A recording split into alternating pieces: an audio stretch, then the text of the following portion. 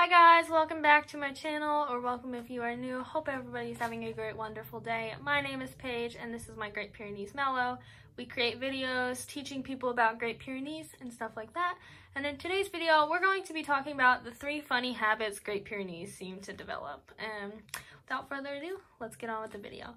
So there are 3 habits that we've begun to see. Having Mellow for 4 years, we've seen these habits. And I just thought I would share them with you.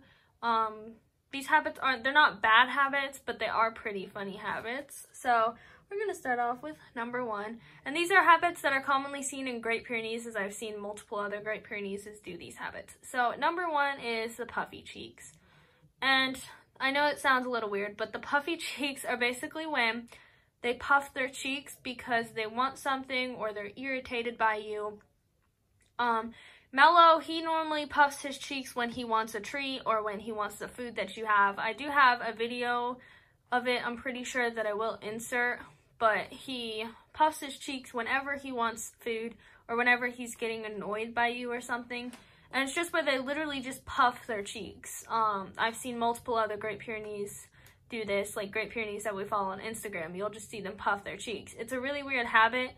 And it's pretty funny when he does it because they just suck in the air and then just puff their cheeks out. It's really weird. But number 2 is going to be, I'm not sure if this is a habit for all Great Pyrenees, but this is something Mellow does a lot. And that is taking his paw and smacking you with it. So it sounds a little weird, but it's basically where he doesn't jump on people. We taught him not to jump on people. He knows not to jump up on people. He's never really jumped up on people. But it's where he basically just will take one of his paws and he'll just hit you with it.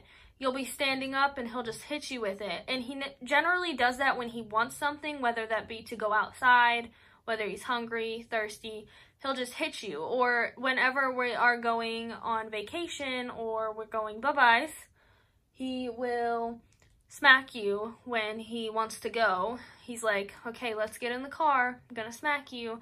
And it can get a little annoying because he can hurt sometimes when he smacks you, so we do try to discourage that behavior, but he does it anyways. It's not a super bad habit, but it is just a habit that he has developed, and he probably will continue to do for the rest of his life, and that's smacking people. And he's only really ever smacked people in our family. He's never really smacked, whenever anybody would visit, he wouldn't smack people. It's just normally my mom that he smacks her just whenever he wants. So that's that. And the 3rd habit, which this is a very common habit between all big dogs. It's something that most big dogs do, and that is they sit on your lap. So this habit, big dogs generally tend to develop this habit because they believe they are lap dogs. Jovi is our coonhound. She is 65 pounds, and she will just completely sit on you, and Mellow will sit on you. So Mellow won't completely climb up on your lap, but he'll just place his butt. His butt is right there. He's got a fluffy butt. But he will just sit on you. You'll be sitting on the couch, and he'll sit on you. If you're sitting on the bed, he'll just come over and sit on you, and it's just whenever he feels pleased, he'll just sit on you. It's just something he does when he wants to be pet, or when he wants attention, or when he just wants to be loved. He just wants love. That's all he ever really wants. He's a very sweet boy. He's calm, and we just love him. But those are going to be the 3 habits that Great Pyrenees generally develop. And if you guys enjoyed this video, please like, comment, and subscribe. We'll catch you guys next time.